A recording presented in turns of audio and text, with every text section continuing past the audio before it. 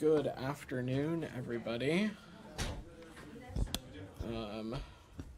Welcome, everybody. I have one very brief thing off the top, and then I'm happy to dive into your questions. So first, as we noted yesterday, we strongly condemn yesterday's terrorist attack against Israelis near Eli in the West Bank that killed 4 individuals.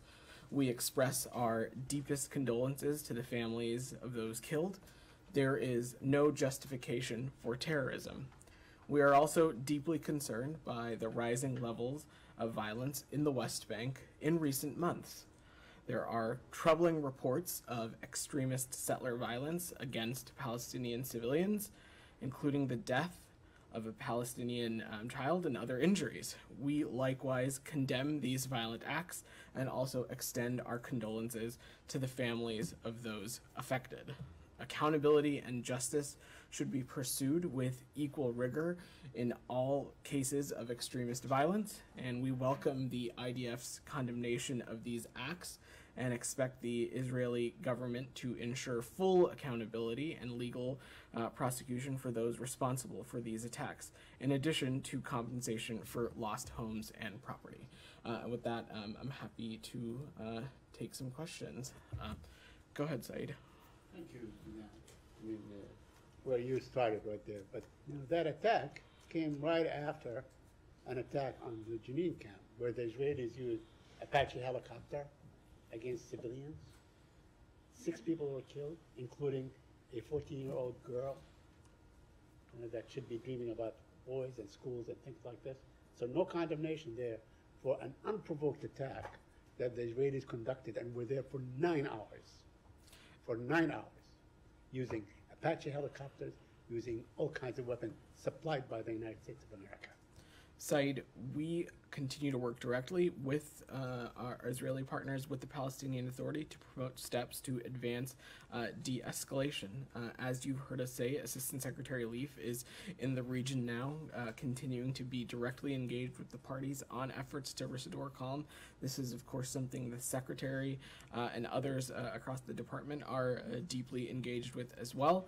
And we remain steadfast in our work to promote de-escalation, and even beyond this, an environment, which you've heard me say before, and where Israelis and Palestinians are afforded equal measures of security, peace, and prosperity. In the words of a former U.S. diplomat who was really involved in all this process, its events in Jenin and Eli should surprise no one. A perfect storm is raging. A 56-year-old Israeli occupation. I mean, this is it. You keep saying that Putin could end the Ukraine war by deciding to end the war. Israel could end the occupation by deciding to end the occupation. You empower that occupation by supplying Israel with endless amount of weapons and aid and cover at the UN, politically everywhere, correct? Said, I take issue with that characterization. We have been very clear about noting violence, extreme violence, noting terrorism, condemning it when it happens. You've heard us be very, very clear about this, and specifically, again, we have been very, very clear about our condemnation of the terrorist attack in Eli, but we also have condemned the ongoing continuation of violence in Israel and the West Bank in recent weeks that, yes, has killed and injured Palestinians and Israelis and Israelis. And this is something that we're going to continue to work directly with the Palestinian Authority on to promote steps towards de-escalation, as well as work closely with our Israeli partners also. Let me raise this issue because I promised to raise it 3 years ago, come Friday, a young relative of mine, Ahmed Erika, was shot dead by the Israelis for no reason, but that's not the point. They have kept his body since then, as they keep many corpses, Palestinian corpses. And his father called me yesterday, and I promised to raise this issue. Where does the U.S. stand? Where does the U.S. stand on things like this, practices like this, where they keep the body for a year, for 2, for 3, never allowing the family closure, never allowing for a decent burial? First, Said, let me say, I'm very sorry for your family's loss. But first, Also, we have spoken to this numerous times. Families must be able to bury their loved ones in a dignified and unimpeded manner. That continues to be our view on this. Still, can I go to Said, then I'll come to you? Yeah, go ahead, Said. I want to ask you about this today's attack on a Palestinian village, Tumus Haya. You know, most of the property, in fact, probably 90% of the homes are owned by U.S. citizens. This property is owned by American citizens that live in America part of the time, live in the West Bank part of the time, and so on. They go to school and they have businesses and so on. I mean, is the U.S. really taking any tangible measures to ensure that this does not happen again? I mean, according to all Israeli reports, the settlers were attacking the village while the soldiers were watching. Said, we continue to engage on this issue directly. We take steps through dialogue, through our engagement in the region, through raising this directly with Israeli officials, as well as officials in the Palestinian Authority. We've been very clear that any kind of activity or actions that will incite tensions will take us away from our ultimate goal of a negotiated two-state solution. We find those to be unproductive, and you've heard us say so. Go ahead. Following up on that, today Prime Minister Netanyahu said he was planning to go ahead with 1,000 new homes in Eli. I know you guys have recently condemned the settlement expansion. What's your reaction to that? He also said that his response to terrorism is to build up our country. Of course, settlements are theoretically not in Israel, but in what would be a Palestinian state. Well, we've been very clear about this, that unilateral actions such as this one, such as settlement advancement, will only incite tensions and undermine the prospect of a two-state solution. Sure. I guess I'm wondering if you could speak more broadly to your ongoing relationship with the Netanyahu government. Are you, in response to the concerns that you're raising about the deteriorating situation, are you kind of stepping up your diplomacy with officials in this government, or communicating as well as what you're saying in statements and from the podium? What are you saying to Israeli officials about these concerns?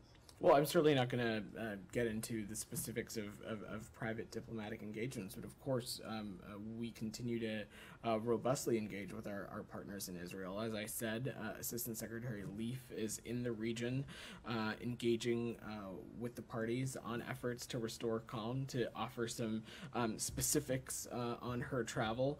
In Jerusalem, the Assistant Secretary will meet with senior Israeli political and military leadership to discuss areas of mutual interest, including expanding and deepening Israel's integration into the Middle East and constraining Iran's destabilizing behavior.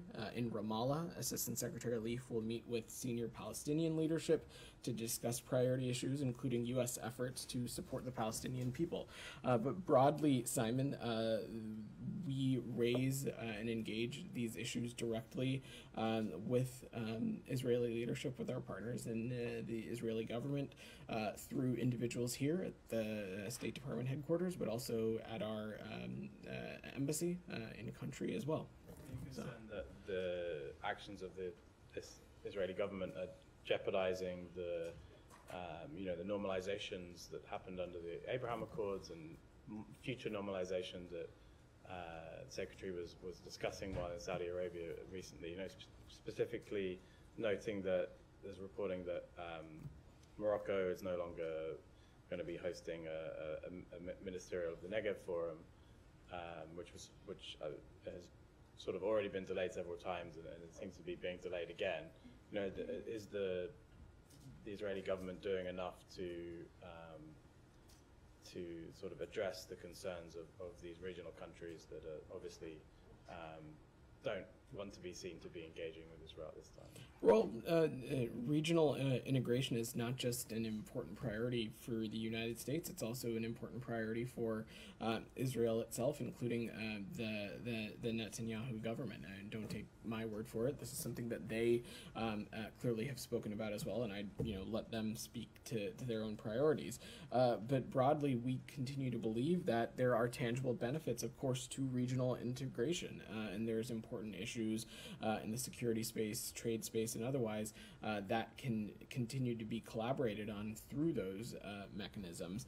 As it relates to the Negev Ministerial, we're continuing to consult with partners about a second Negev Ministerial this year, but I don't have any specific updates to offer on that. Anything else on this region before we move away? Okay, let me do, I'll come back to you, Jenny. Go ahead in the back. Reported yesterday on U.S.-Iran indirect talks, citing an EU official that European partners are not entirely sure of the contours of the current discussion. So my question is that why is this? Because Mr. President and Mr. Secretary always have emphasized on how this administration is close to U.S. allies and they want to revive ties which they believe were hurt during the previous administration.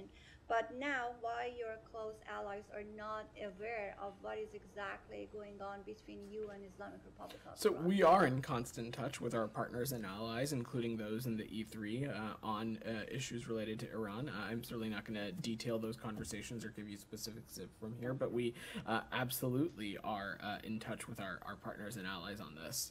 Okay, I have one more. Uh-huh. House Foreign Affairs Committee Chairman Mr. McCall wrote an open letter to Joe Biden about re-engaging with Iran again. In the letter, he says that the House Foreign Affairs Committee has had a request pending with the State Department since April 11, and that a special envoy for Iran, Mr. Mali, testified before the committee, which the State Department has not fulfilled. Why? So we remain deeply committed to continued close engagement with Congress in a bipartisan manner, and department officials engage with Congress on a regular basis on U.S.-Iran policy. I will also note that it was only a number of weeks ago that Deputy Secretary Sherman was on the Hill talking about this very exact topic.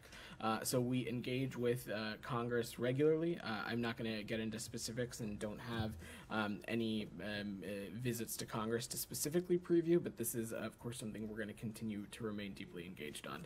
Anything else on Iran specifically before we move away? Go ahead. Go ahead. We'll get to everybody. Don't worry. The top Iranian negotiator, Ali Bagheri, today he met with the EU officials and he said that so glad to discuss the lifting sanctions. Do you have any plan to lift any sanctions on Iran, and then do you have any plan to release the money that Iraq owes to Iran? You're speaking about the meeting in the lifting sanctions, softening sanctions. but are you speaking about the meeting in Doha? Yeah, so look, we are in constant touch with our allies and partners, including the E3 and the European Union, on issues relating to Iran. I'm just not going to get into the specifics of those conversations, and would refer you to the EU to speak about anything about their engagements today. And today the House Foreign Affairs Committee, they advanced about a bipartisan bill to make the Iranian sanctions permanent. To what extent do you agree with this idea, and do you want the Iranian sanctions? I'm certainly not gonna. I'm not gonna comment on active legislation that's going through whatever process it's going through in the House. What I will say is that as it relates to the malign and destabilizing activities of the Iranian regime, we continue to have a number of tools at our disposal. Sanctions have continued to be a big piece of that, and have been instrumental in continuing to hold the Iranian regime accountable. Last question on Syria. Uh-huh. What's your comment on the current situation in northeast Syria? You know that Turkey has increased their drone strikes, and yesterday they struck at a car in Kamishlo and they killed civilian people.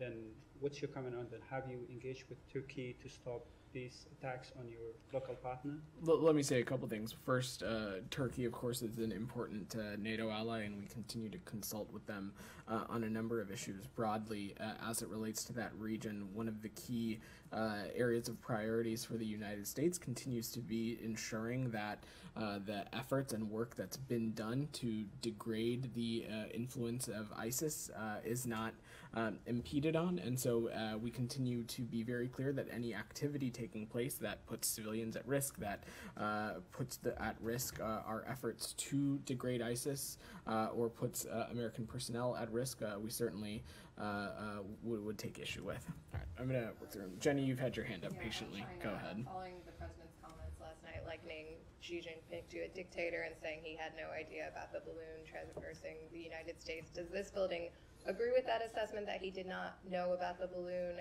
And have there been any conversations between U.S. and Chinese officials in the wake of those comments to explain them? And are you concerned that this is going to set back the progress the Secretary said he made on his trip to Beijing? So I will let the Department of Defense and Department of Justice and ODNI speak to any information that they have as it relates to the surveillance balloon program and any intelligence assessments there. I'm certainly not going to speak to that from here. And also, I don't have any specifics about any diplomatic engagements to read out. What I will say is that it should come as no surprise, of course, that we have differences and disagreements with the PRC, and the president believes that diplomacy, including this recent trip undertaken by the secretary, is a responsible way to manage tensions, clear up misperceptions, avoid miscalculations, and all of this is in our interest to do that.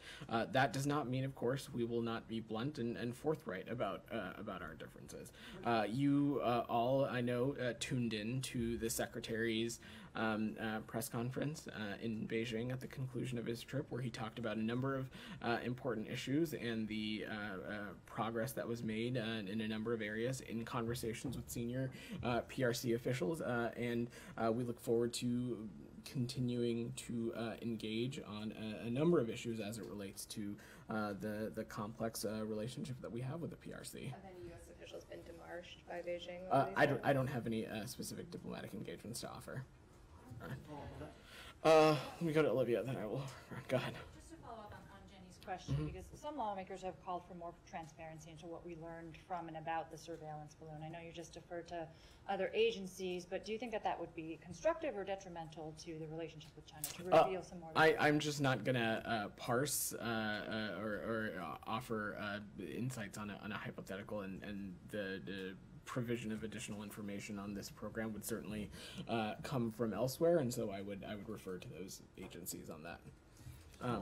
Go ahead, Alex. Just to clarify the comments that, given what happened during the past 24 hours, the progress that Secretary had appeared to have made, do you think that has faded or wasted? Absolutely, not at all. We believe that engagement and dialogue and diplomacy are integral to a number of the issues that we think are important as it relates to our bilateral relationship with the PRC. And there are a number of areas addressing the climate crisis, getting home wrongfully detained American citizens, securing cooperation as it relates to the provision of fentanyl and fentanyl precursors, and defending the economic interests of U.S. workers and companies. Those things happen through dialogue and engagement. And it's also, as I noted in speaking to Jenny's question, it's something that the president also knows and believes is critically important to ensure that there are no miscalculations made and no misperceptions happening. The Secretary's comments that he made in Beijing on Russia and China, some of us have covered that because, based on your statements in this room. But we all also notice the Secretary has gone from suggesting that Chinese government might decide to provide weapons to Russia to calling Chinese officials in Beijing to be vigilant to ensure that Chinese companies are not doing so. I'm just wondering, I understand diplomacy is how you guys are making a living in this building, but if this rhetorical shift suggests that concerns that Chinese government might get involved into this war is evading? I think the Secretary's comments speak for themselves, and I think we continue to be very clear-eyed and concerned about broadly any kind of support for Russia from any country or entity that could take the shape of the provision of lethal aid that could be used for further harm in Ukraine. And that's something that we're going to continue to be vigilant about and pay attention to. But you don't generally believe that Chinese defense companies can go ahead and send weapons to Russia without the information or green light of Chinese government, do you? Alex, I'm certainly not going to get into parse or get into the specifics of the Chinese system and how that works. The Secretary's comments were very clear in his press conference, and I think they speak for itself. Shannon, go ahead. I'll come back to you. In President Biden's comments, Secretary Blinken said in an interview when he left China that the chapter on the spy balloon was closed. Do Biden's comments run counter to that assessment? Not at all. As I said, just answering Jenny's question, that the president believes diplomacy, including the visit that was undertaken by the secretary, are a responsible way to manage tensions, clear up misinterpretations, and avoid miscalculations. Again, the important thing to remember, and the secretary spoke about this a little bit in his press conference, is that it is important, and you've heard him say this before, about de-risking and not decoupling as it relates to our relationship with the PRC. And again, there are a number of issues at the nexus of our bilateral relationship with the PRC, whether it be addressing the climate crisis, whether it be the provision of fentanyl and fentanyl precursors, that we believe that we have an opportunity to cooperate with the PRC on to address these very important transnational issues. Additionally, I will note is that throughout a number of the bilateral engagements that the Secretary has had in his time as Secretary, a consistent theme continues to be that as it relates to the PRC, the international community expects the United States and the PRC to manage this relationship responsibly, and that's something that the Secretary, the President, and this administration intends to do so. Okay, go ahead. On Secretary Blinken's comment, he said the chapter was closed if China doesn't do it again. Can you specify what he meant? Does he mean fly a surveillance balloon over mainland USA or cut down the program altogether? I'm certainly not going to parse the Secretary's comment specifically, but yes, of course, infringing on our territorial integrity and our airspace, again, would certainly be a step in the wrong direction as it relates to this, and we were quite clear about that back in January, February as well, February, when this first transpired. Janny, go ahead. Thank you. Chinese Foreign Ministry spokesperson said that China called the United States political provocations. How do you respond to this? The President and the Secretary have been very clear, is that we will continue to responsibly manage this relationship, maintain open lines of communication with the PRC. But that, of course, does not mean we will not be blunt and forthright about our differences. The President, the Secretary, we have been very clear about the areas in which we disagree, including the clear differences we see when it comes to democracies and autocracies. And so we have been very clear that we will not hesitate to stand up for issues and stand up for our values when it's in our interest.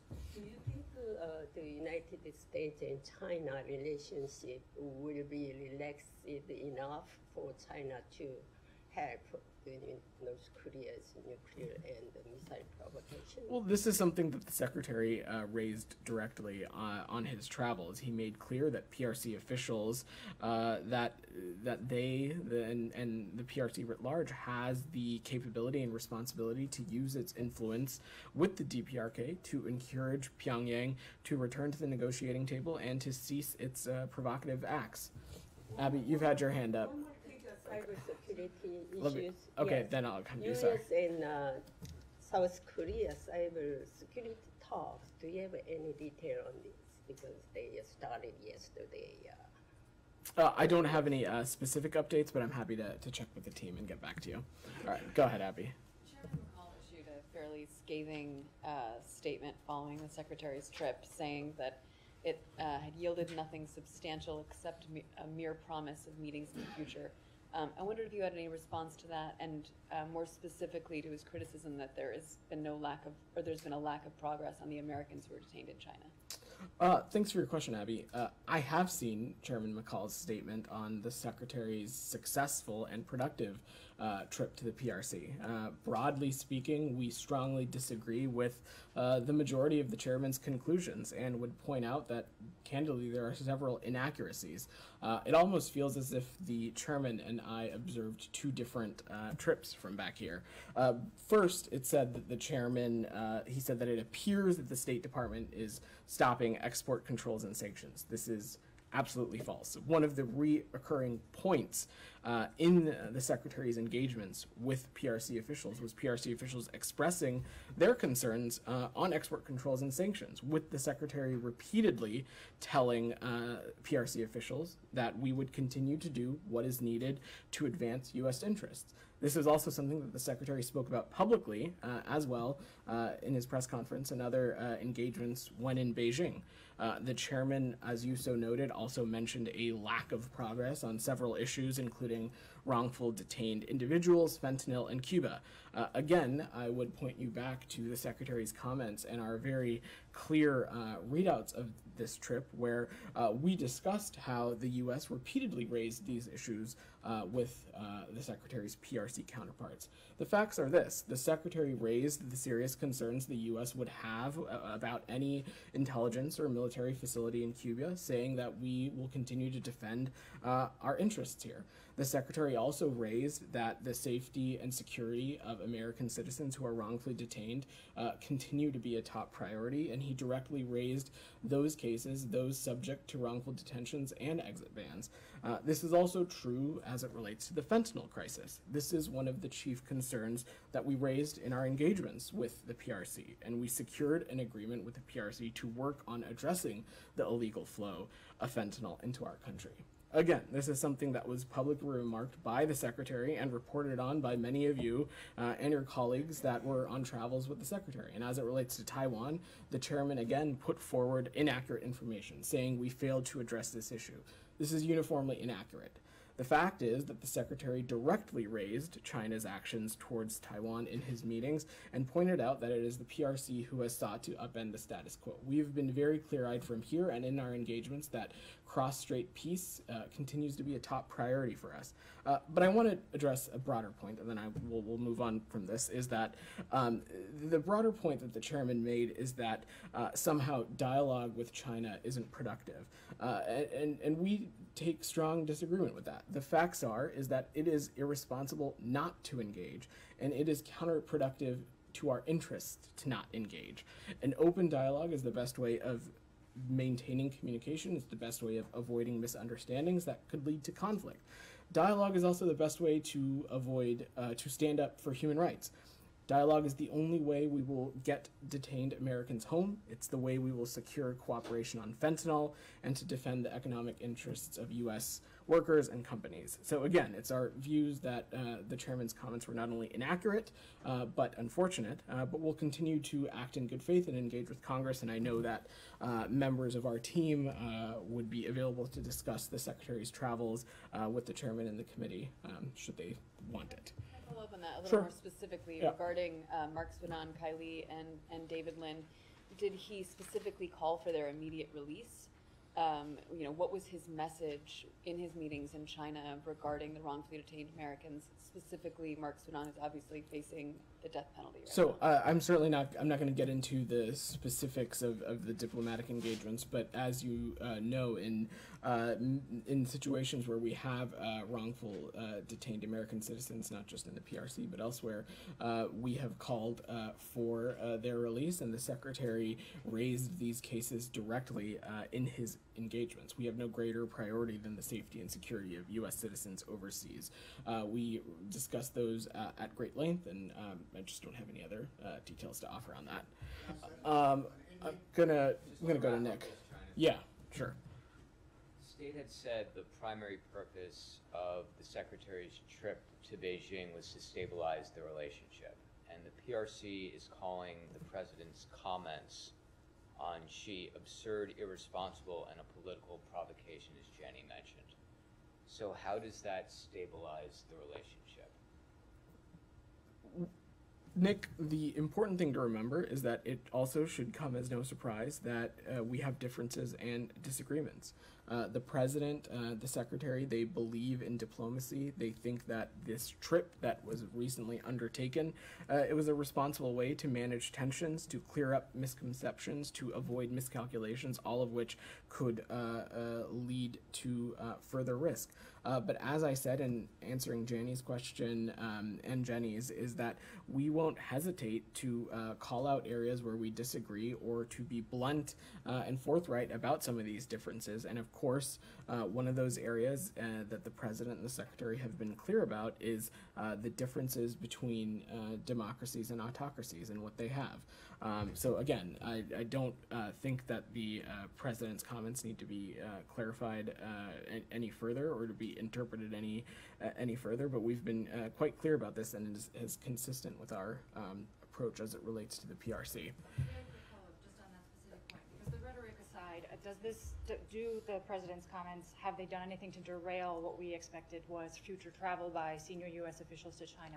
Is planning for that travel still in the works, and do you still expect senior Chinese officials to be visiting the U.S. and is planning for this? Right. So you saw the secretary speak about this in his press conference, and we continue to fully expect that future engagements in due course, when the time is appropriate, will continue to plan forward accordingly. Do you have a timeline for when one of those senior level visits might occur? Obviously, there's been a lot reported about others in the administration, and I will let their spokespeople in those offices speak to that. Let me, I'll come back to you, Jenny. Let me call in a couple more people. Go ahead. Yeah. We have to meet with the Philippines and talk with the youth to temporarily host Afghan refugees, especially those who work for the youth in Afghanistan.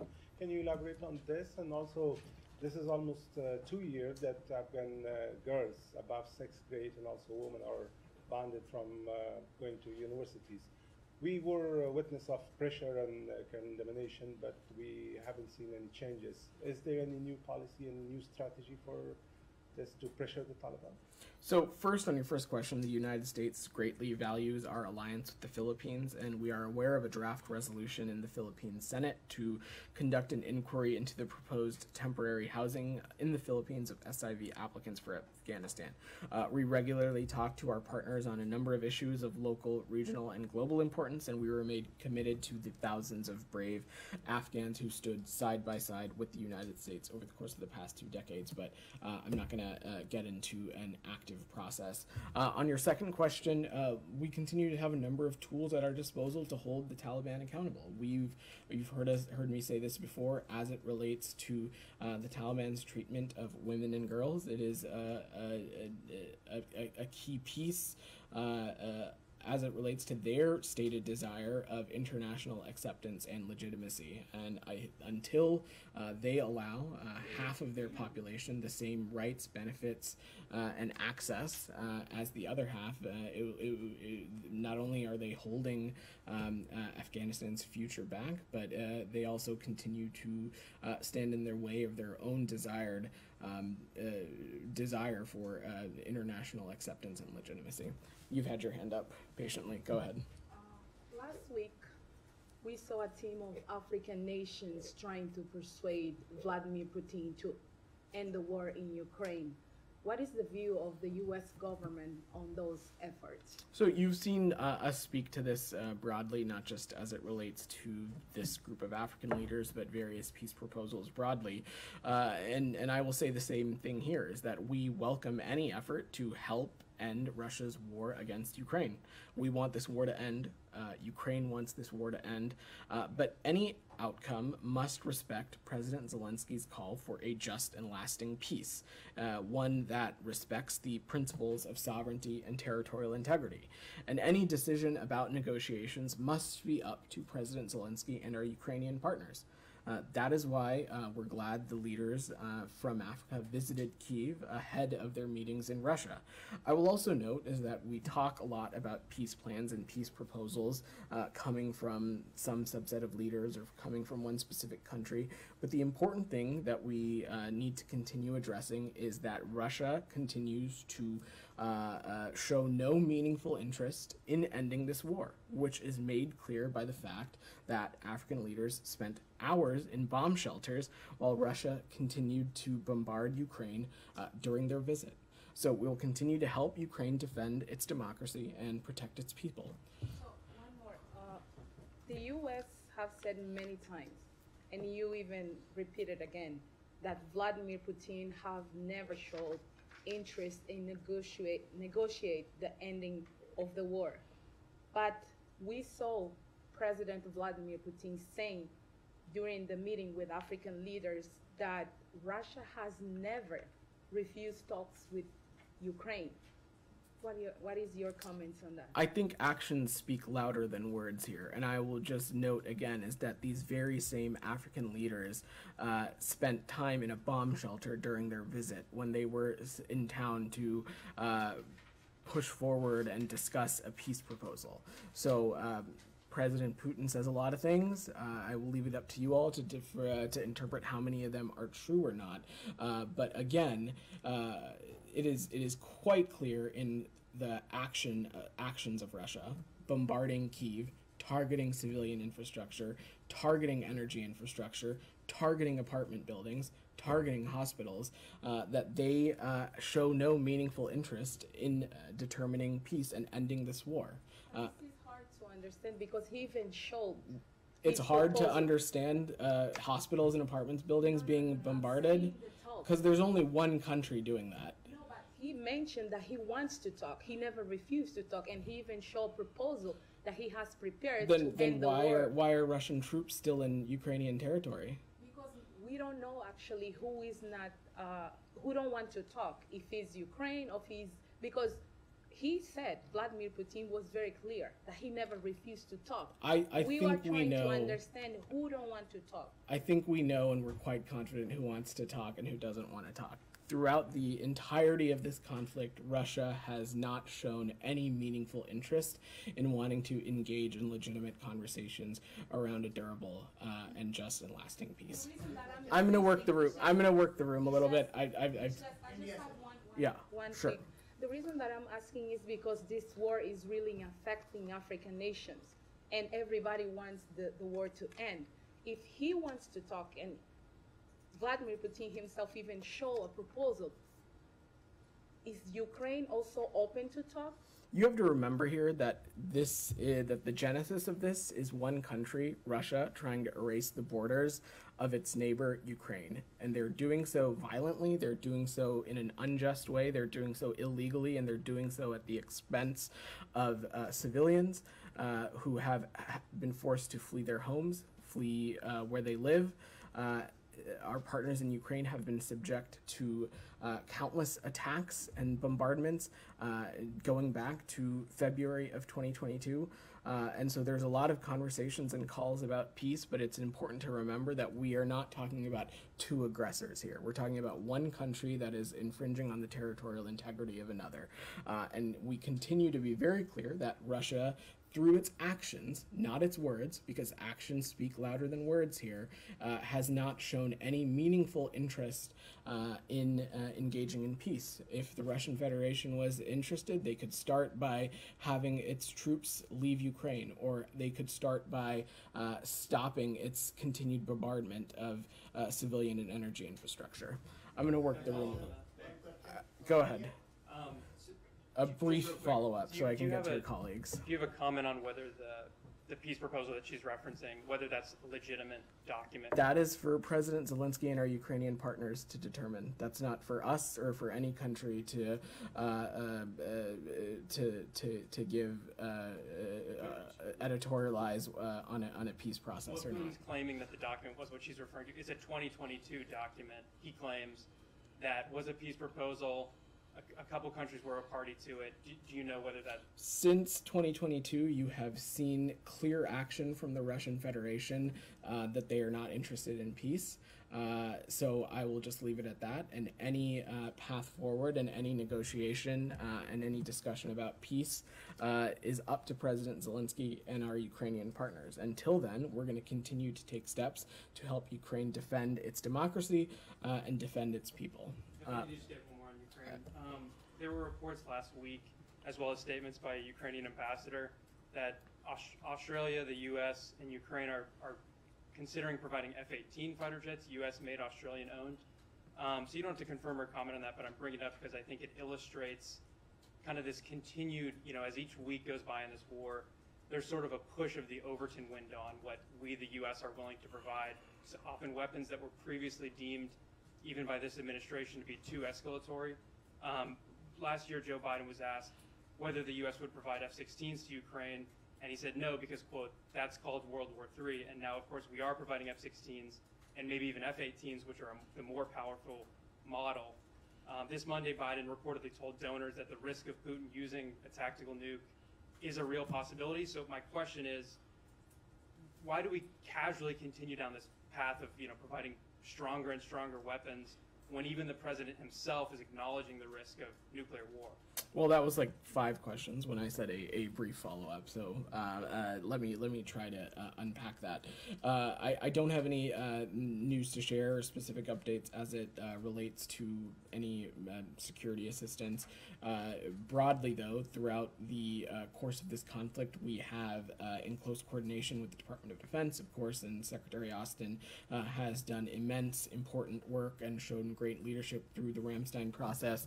We have made assessments in close coordination with our allies and partners about the types of technologies and systems that we feel our Ukrainian partners need, and so I will let that process play out. I don't have anything to speak to on that, and that has been our strategy as it relates to security assistance for our Ukrainian partners. On the risk of nuclear war? So again, you saw the Secretary speak about this in his press conference with his Singaporean counterpart. We've seen those reports of the Russia-Belarus agreement, and we'll continue to actively monitor the situation and how it unfolds and its implications. We've not seen any reason to adjust our own nuclear posture, but again, and this is something that the President has spoken about also, this kind of rhetoric about nuclear weapons is reckless and irresponsible from President Putin. It also underscores President Putin's hypocrisy on this. All right, Goyle, you've patiently had your hand up. Go ahead. Thank you, sir. My question is on Prime Minister Narendra Modi of India, who just arrived in Washington after addressing the 180 nations marking the 9th anniversary of International Day of Yoga in New York at the United Nations. Here at the Freedom Plaza, he was greeted by hundreds of Indian American community members. My question is here that what are we expecting, one, because there is so much expectations going on, because he is going to address, of course, the joint session of US Congress. And also at the same time, when Secretary was in Beijing, China, was there any discussion about Prime Minister Narendra Modi's visit to Washington at all? And second, what are we expecting triangle, US, India, and China, when Prime Minister Modi meets with the high-level officials at the White House, including, of course, President Biden?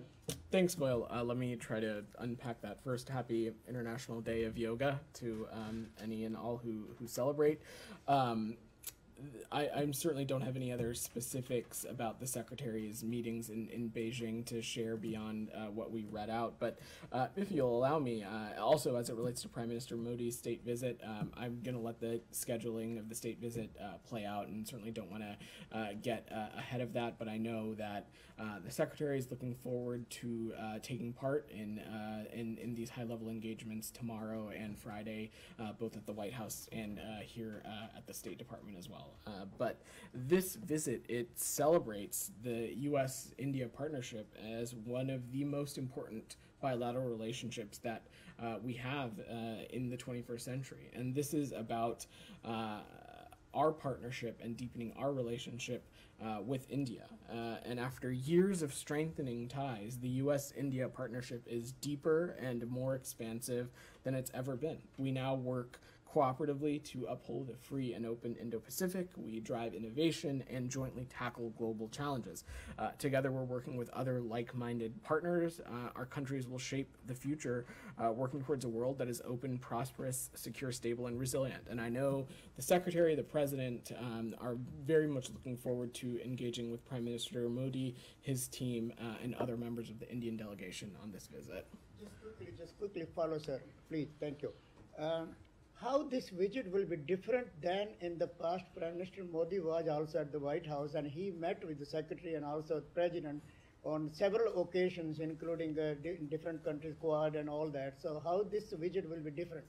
So first of all, this is a state visit, and so those, of course, are a little different than previous bilateral visits. But really, this isn't about comparing this visit with any other. What this is about is deepening and broadening and strengthening our relationship with our Indian partners, and that's why very much we're looking forward to welcoming them today, starting today. Jenny, you've had your hand up. Go ahead. Evan Gershkovich has another hearing tomorrow. Do you have any comment on expectations from the U.S. on that hearing? Will Ambassador Tracy be in attendance? And has there been any additional consular access to Evan or any requests that have been denied? Well, we continue to feel that this whole legal process as it relates to Evan is a sham. We've been very clear that Evan is wrongfully detained, being wrongfully detained and targeted for simply doing his job as a journalist. I don't have specifics about what to expect at this next hearing. As has previously been the case, I am sure that we will have representation from the embassy, and I don't have any specific updates on consular access, but I'm happy to check that and get back to you. Go ahead. I'll come back to you, Alex. Thank you. Prime Minister Narendra Modi is in Washington, D.C. already. Prior to this visit, Jack Sullivan, National Security Advisor, met with Ajit Doval, the Security Advisor of India. And at that meeting, Ajit Doval stated it is important for India to all countries to refrain from taking any initiative in neighboring countries that may have negative impact on their national interest. Leading Indian daily quoted him as saying, U.S. should not do anything that disturb the balance and stability in the region of Southeast Asia. For example, in the time of Khaleda Zia's regime in Bangladesh, there was 10-truck military-grade arms was about to smuggle to Ulfa, the terrorist organization in Assam, and it was the main issue about the security. So, yeah, you will comment on that, please. Thank you. A comment on what's your question? That U.S. should not do anything that disturb the balance and stability in this Southeast Asia. Well, I will say two things. First, broadly, the U.S. Will not hesitate to act and engage on issues and areas that are in its interest. But what I will also say is that as it relates to the region, India is an important partner on a lot of these pursuits. As I said, we work cooperatively with our Indian partners to uphold a free and open Indo-Pacific. We jointly tackle global challenges, and we look forward to deepening our relationship with our Indian partners to continue to work towards a world and an Indo-Pacific region, including Southeast Asia, that is open, prosperous, secure, stable, and resilient. Alex, you've had your hand up. Go ahead. Ukraine first. European Parliament last week recognized the bombing of the Kakhovsky Dam as a war crime committed by Russia. Please update us on where are you at in terms of your investigation? I don't have any updates for you, Alex. We can't conclusively say what happened. One thing it continues to be clear, which is that Russia started this war, and it was Russia that occupied this area of Ukraine, and it was Russia's forces that illegally seized the dam last year. We continue to remain in close touch with Ukrainian authorities on aiding the many civilians displaced and forced to flee their homes out of safety. We've swung into action to help, and will continue to work with humanitarian partners on the ground, both through the State Department and USAID as well. Second topic on Azerbaijan, Armenia, just move to South Caucasus. We have seen multiple reports about shelling in the border area during the past couple of days, just when the foreign minister was supposed to be in this town negotiating about peace. First, your reaction about that, and also where are we at in terms of putting together another meeting? So we look forward to hosting another round of talks in Washington soon, as the parties continue to pursue a peaceful future in the South Caucasus region. We continue to believe direct dialogue is key to resolving issues and reaching a durable and dignified peace. And that also, Alex, I think answers your first question on this, is that we will continue to believe that steps that are going to incite tensions and elevate tensions are certainly unproductive right now, as the talks between Armenia and Azerbaijan are proceeding in different venues. And so we'll continue to engage on this and look forward to hosting another round of talks very soon. I'm going to work the room, Alex. Okay, go ahead. Lavrov yesterday appeared to have downplayed your mediating efforts by saying that it's all about squeezing Russia out of the region. Is that what you guys are doing? If so, thank you, but I just wanted to clarify. If Russia thinks that they can play a constructive role in this, certainly they are welcome to, but we continue to feel that these talks are progressing, they're proceeding. The United States has been an important partner in this. The Secretary personally has been engaged on this. I know, Alex, you've worked on this issue and followed it very closely and are aware of the number of engagements that have happened both at the Secretary's level and at the working level. And this is all reflective of the fact that we think direct dialogue is key to resolving this issue and reaching a durable and dignified peace. And we also continue to think that that dialogue can't be replaced in this process. All right, Jalil, go ahead. My first question is about 57 congressmen and 18 senators have written a letter to President Biden about the human rights violation by Prime Minister Narendra Modi. I know the relationship with India are very consequential and important and broadening and stuff, but just particularly Prime Minister Narendra Modi, and they have written that about the human rights violations, about the way he treats Muslims, especially journalists, and I've never heard you, State Department, condemn it. That's we have talked about human rights at the nexus of a number of countries around the world. We've done so clearly. The Secretary's done so. I've done so. Others have done so from behind this podium. And as we do with other nations around the world, we regularly engage at the senior levels on our human rights concerns, including freedom of religion and freedom of belief. Our view is that a secure, prosperous, and democratic and pluralistic India is a natural partner for the United States, and that I'm sure is something our Indian partners view as well. We also regularly meet with civil society representatives, both in the United States and in India, and in other parts of the world where we raise these issues as well. We value their perspective, and we think that it's critical to help them to inform our work as well. One follow-up, please. Sure.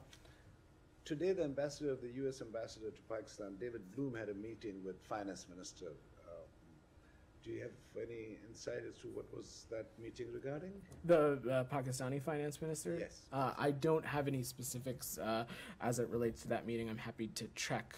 But of course, we engage regularly with Pakistani officials. And you've heard me say this before. Our engagement is critical to our ultimate goal, which is a stable, secure, and prosperous Pakistan. But I'm happy to check for details. One small thing. When ambassador level meet the other finance ministers and stuff, I'm sure that it's probably because of the financial situation Pakistan is in. And the ambassador gets a little profile of the finance minister and the head of the meeting. So will the ambassador ask the finance minister that in the last 20 years the economic situation of the country has deteriorated, but his own personal accounts have multiplied like I'm not going times. to speculate on the comments and what was discussed in the meeting. I'm happy to look into it. But again, our view is that our engagement with Pakistani officials is important because it is in line with our broader goal, which is a stable, secure, and prosperous Pakistan, which is not just in the interest of the region, but it is also in the interest of the United States as well. Saeed, go ahead. On South Sudan, I don't know if you addressed the South Sudan issue. The UN envoy, Nicholas Haysom, spoke to the Security Council, and he warned of an impending catastrophe in South Sudan as a result of 115,000 men, women, and children going into South Sudan, compounded, of course, by the chaotic and the lack of the sharing of power. I wonder if you have any comment on what is going on in South Sudan as it relates to the Sudan crisis. I've not seen those comments, Saeed, so I'd have to check in on that for you. All right, go ahead, and then we'll wrap after that. Yes, so U.S. officials reportedly have gathered intelligence information about Huawei and ZTE staff members going in and out of the Chinese intelligence facility in Cuba. So I'm wondering if you can confirm that information, if you're aware that the Chinese telecom companies are involved in surveillance work for China in Cuba. And secondly, there are reports saying that China and Cuba are actively working on another joint military training facility in Cuba. So can you confirm that information? How do you respond? So I'm not going to speak to any potential intelligence from up here. It certainly would be inappropriate to do that. But broadly, we are monitoring and responding to any PRC attempts to expand its military or security presence around the world. And we watch how potential PRC actions may impact the United States. Our experts assess that our diplomatic efforts have slowed the PRC down, and there, of course, continue to still be challenges, but we continue to be concerned about the PRC's longstanding activities with Cuba. And the PRC will keep trying to enhance its presence in Cuba, and we will keep working to disrupt it. But I'm certainly not going to get into more from here. All right, thanks, everyone.